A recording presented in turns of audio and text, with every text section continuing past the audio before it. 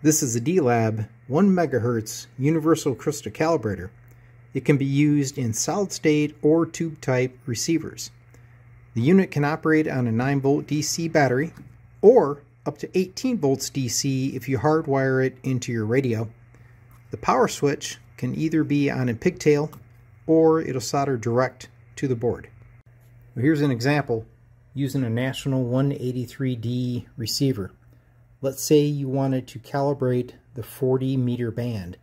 So normally you would set the dial to the little dot, but in this case you get it close, put your band spread, in this case on 7 megahertz, adjust the main tuning, and that is the 1 megahertz signal. So now your band spread dial is calibrated. When you're finished, simply turn off the calibrator. You're back to normal operation. This little calibrator can easily be hidden inside of your radio, or in this case, you can run it external with a small antenna lead. So these little calibrators are custom built to order. I also offer 1 megahertz calibrators in a tube type version running a 6AK5 tube.